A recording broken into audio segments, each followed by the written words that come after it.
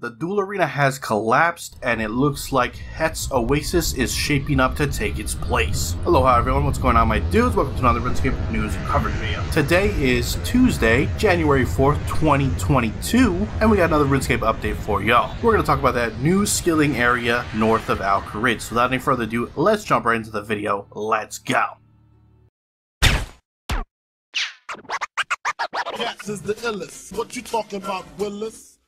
Alright guys, before we get into the main game update, I want to mention that the Golden Party Hat hunt is officially over. However, if you have collected all 8 of your shards, you still have until January 17th to assemble them and get yourself a gold party hat. So if for whatever reason you're somebody who does have them all, hasn't made it yet, you have a little bit more time, January 17th, before you can no longer create any more gold party hats in the game. With that said, let's look at today's game update, HET'S OASIS. This is a new skilling area that replaces the Duel Arena, and it provides some skilling like a new agility course, a new hunter method where you hunt scarabs with a crocodile, and a new farming method which harvests flowers. This is also home to 2 new mini quests, the Eye of Het 1 and 2. At the time of this video, only Eye of Het 1 is released. The sequel will be out in a week's time. I've already covered pretty extensively in my previous video about what the different methods give in terms of rewards, etc. So do go over there to check them out, or check out that video for full details. But to give you a quick rundown, the scarabs that you hunt will get you materials to make both a new familiar that helps with prayer training and new prayer powders that boost some of your prayers. Farming will give you new flowers that will give you the ability to make honeycombs that will help you on your player own farm. For the first 2 weeks of this update, there's a limited time event where you can get a bunch of cosmetics like titles, overrides, and pets. There is an individual and a group or community contribution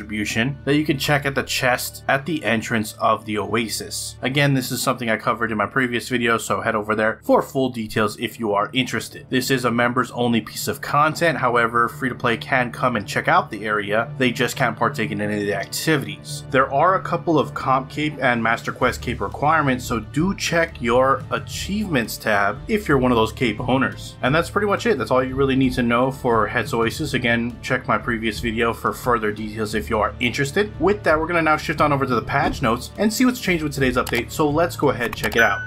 Alright, not a lot here in the patch notes section, so let's just run right through them. The discount percentage in the Oddman store now properly displayed over the discounted items instead of just a buy sign. An issue occurred where every lap completed in the Heaven Agility course was counted twice for daily challenges. This has now been fixed. They fixed an issue with storing and equipping augmented items via the bank, fixed an issue that prevented players from progressing the Darkness of Hallowvale quest, fixed an issue where some players would not be able to receive daily challenges, and there was a hotfix where Iron Men players will receive the Yak Track Golden Party Hat shard even if they already have claimed their rewards for tier 15 before they gain their membership status. That's it for your patch notes. Links to everything discussed in this video will be down in the description below. Head on over there and check them out. With that, I'm gonna wrap up the video. If you enjoyed it, hit that like button. If you're not subscribed yet and you want to stay up to date on all things RuneScape related, then hit that subscribe button. Anyways, I appreciate you watching. I am out. Aloha.